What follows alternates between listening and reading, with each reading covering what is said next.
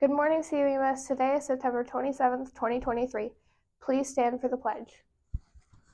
I pledge allegiance to the flag of the United States of America and to the republic for which it stands, one nation, under God, indivisible, with liberty and justice for all.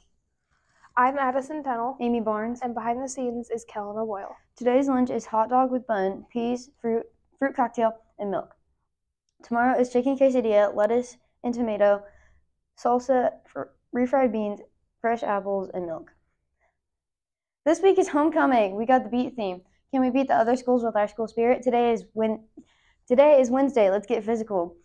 80s workout day. Teachers, please send pictures of your most spirited students to Miss Atkinson and Miss Hutton. Get ready for tomorrow, Thursday, fancy day, preppy day, and Friday is our house, black and gold day. Don't forget math tutoring is today after school. Are you interested in spelling or becoming a better speller? If so, come join us in preparing for the Scripps National Spelling Bee. We will practice spelling, study spelling tips, and work on improving our spelling. Then we will have a competition. The top spellers will compete in the county spelling bee in February. We will meet Mondays and Wednesdays after school until 4 from October 16th to January 31st. The Clinton County Spelling Bee will be held in February. The winner of that bee will compete in St. Joseph at the regional spelling bee.